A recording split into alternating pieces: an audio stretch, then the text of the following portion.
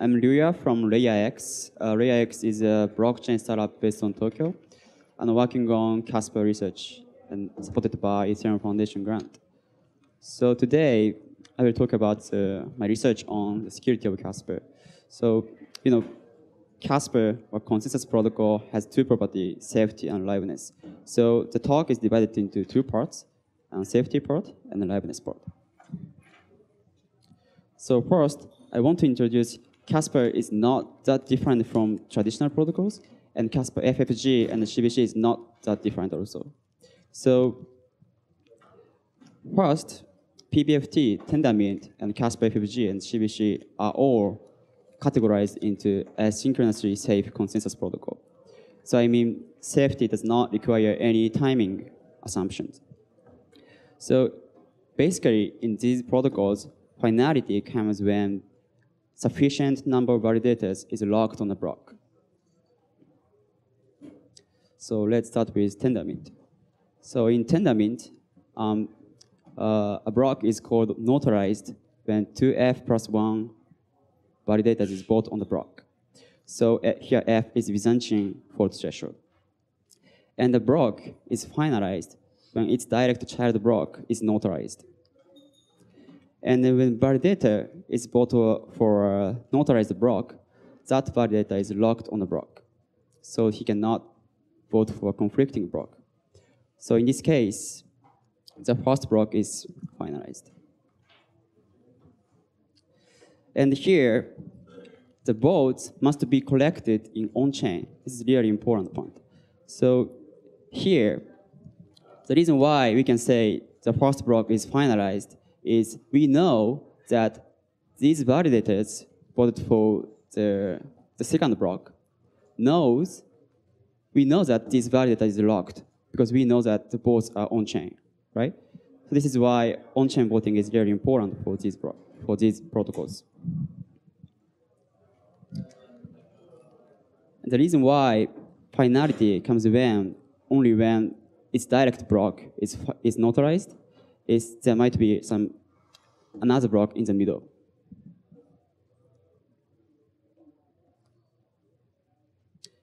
And we discussed locking is necessary for safety, but if locking is too much strong, it does not create some liveness property.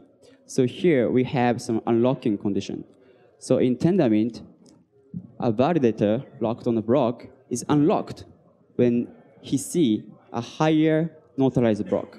So in this picture, I voted for 2, but I'm unlocked because I see the new notarized block here. So let's start with the next is Casper FFG. So Casper FFG is fundamentally similar to Tendermint, but it's more like chain-based leaderless Tendermint. So in Casper FFG, we do not finalize block. We finalize checkpoints. So in this picture, we have blockchain, but we finalize on, say, every 50 blocks or every 50 slots block, right? So, yeah. And again, votes are still on-chain. And the difference between Tendermint is the fork choice itself is doing the similar role of leader. So in Tendermint, every validator votes for a block which is decided by the leader of that round. But in Casper FFG, it's the fork choice that decides the view. And unlocking and locking is super similar to Tendermint. So in FFG case, they are unlocked when they see higher notarized or just justified checkpoint.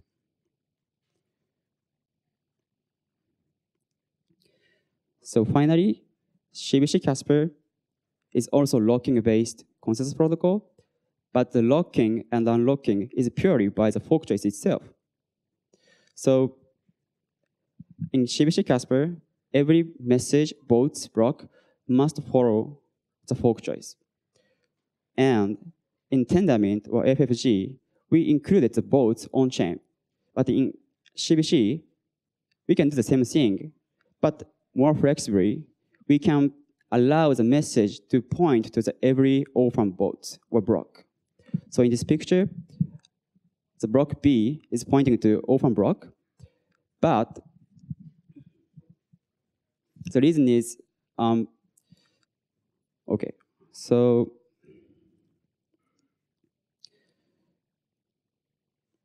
yeah, additional explanation. So in this case, this block is invalid because they know that the different chain is more heavier, so this is invalid. And the unlocking condition is super abstracted into an equivocation condition that every vote must include his previous message in its message. So in this picture, this block is invalid because he has previous message here, but does not include it in on-chain in message. So the similarity of CBC and FFG is that both is chain-based. So every vote block is voting or supporting for the same ancestor, right? So in FFG or 2.0, they include orphan votes in on-chain because they are supporting for the same checkpoints. This is also same for CBC Casper, but it's more flexible way. So the exact finality condition is something I do not talk in this talk, but we finally finished our formal verification in Isabel HOL. It takes more than half a year, but it's a great job, I think. So yeah, pretty much summary is Tendermint, Casper FFG, and CBC is basically based on some locking idea, and the difference comes from whether the locking is based on the notarized checkpoint or block or fork choice itself. So I want to move to liveness, but liveness has a lot of design strategies, so I cannot talk in this 20 minutes. So today I want to focus on 2.0 liveness. So basically, in 2.0, liveness strategy is super simple. It's just LMD Ghost plus Casper FFG. So LMD Ghost is a variant of Ghost in which where the latest message is only counted. So in this picture, the traditional longest chain rule, this chain is a head. In normal Ghost, this chain is a head. But in LMD Ghost, we only count the latest message, so the third chain is a head.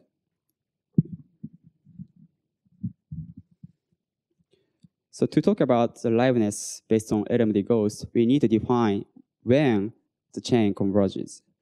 And in LMD Ghost, a block is not orphaned when the chain is supported by more than majority of honest votes. So in this example, say there's 100 total validators, and the blue chain is supported by more than 51 votes. In this case, whatever adversary do, the top chain does not reorganized. So this is a convergence condition of LMD Ghost. But this cannot be observed by protocol following validators. This is why we want Casper to detect finality. But for liveness analysis, this is a convergence condition.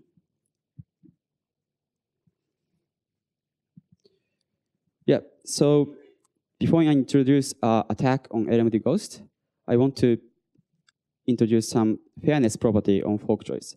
So basically, in any consensus protocol, we want some property called fairness. So any player cannot increase their power against their stake or hash power. But there's something break this property called saving strategy. So adversary can skip their votes and later use their votes to flip-flop. This does not work in longest chain because, so say we divide into time into slots, 6 seconds or 10 seconds, and every 3 block or vote is adverse for adversary. And in this case, adversary withhold or save every block. But in longest chain, we can add some validity condition that every block or vote cannot extend the future block. So here, after some network failure, they cannot use the saved vote to prevent liveness here. But in Ghost, every vote does not expire. So here, there's a huge two fork from early days, but you can use this saved vote in Ghost, because in Ghost, the fork choice is based on every best children selection on each height, so every vote does not expire.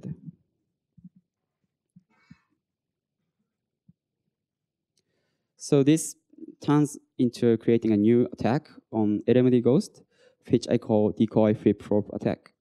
So basically, what I want to do is to flip every vote into another chain and go back to another chain and continue.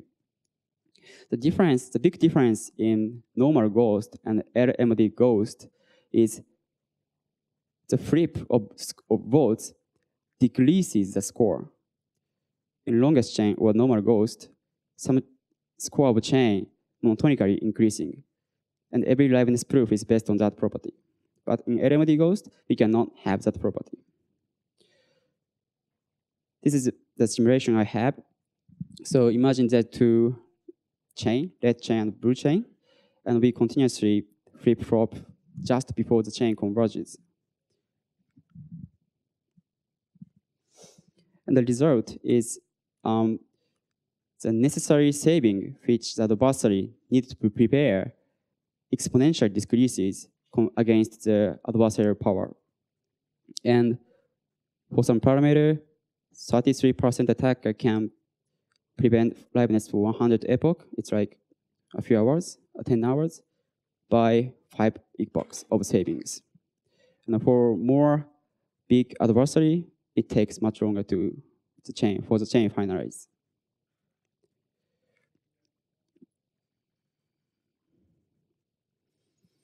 Yeah, small mitigation of this attack is FMD Ghost. It's a variant of LMD Ghost to mitigate this saving strategy. So in LMD Ghost, we count every vote, every old vote, if it is latest. But in FMD Ghost, we only count a vote from the current epoch or the previous epoch. Someone say that it's kind of introduce a new synchrony assumption on consensus, but it's not that true. Because in 2.0 case, the FFG is decoupled from the chain, so the synchrony assumption does not change. But here still, decoy flip-flop is possible because we can have one epoch of savings. So this starts pretty much a new question that why LMD Ghost in the first place compared to non-LMD variant of Ghost. Especially there's no Shibushi Casper in 2.0 for now, so it's a bit easy to manipulate the fork choice. Another interesting topic which I cannot talk today is flip-flopping LMD Ghost in Shibushi Casper. Because in Shibushi Casper, every message is enforced to follow the fork choice. So the analysis gets a bit complicated, but basically it mitigates the flip-flop strategy.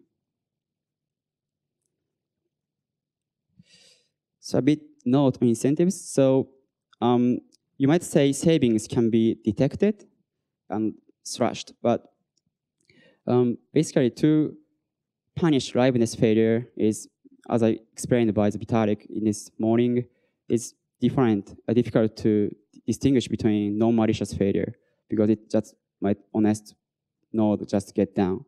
So in 2.0 has some incentive mechanism to punish liveness failure called inactivity leak, but it's just kind, mild punishment. So the current parameterization with decoy flip-flop attack, 33% attacker can prevent finality for a few days with 1% cost of the stake. And liveness attack sometimes has a lot of reward because there's a lot of layer 2 solutions in which there's some challenge period, and if they can censorship on the flood proof in Plasma and Lightning, adversary can get a bunch of money from the layer 2 construction. So I think it's a new question to how to analyze incentive compatibility in liveness failure. So I think I have time, so I quickly introduce some attack on Casper FFG, which is founded by last year. So in FFG, the original FFG, removing the leader in kind of bad way, because so these squares are not blocks, it's checkpoints. And remember that unlocking rule in Casper FFG is observation of higher notarized checkpoint. And so in this case, imagine there's 100 validators, and this checkpoint is close to 2 source, but it's not notarized yet. But adversary can justify this checkpoint arbitrarily anytime. So in this situation, the fork choice favors this side of the chain. So creating a new checkpoint which is close to the notarization, but exactly the same that at the time, adversary flip the head of the fork choice in that way. And in high synchrony network, adversary can continue this attack forever. So why this does not happen in Tendermint? It's simply because leader decides the view of the current round. So what we should do is to have some sort of stickiness property in FFG. So there's a lot of construction to prevent this attack. It's one idea is do not allow the change of the view in the middle of the epoch. For example, you do not allow any new justified checkpoint if it's in the middle of the epoch.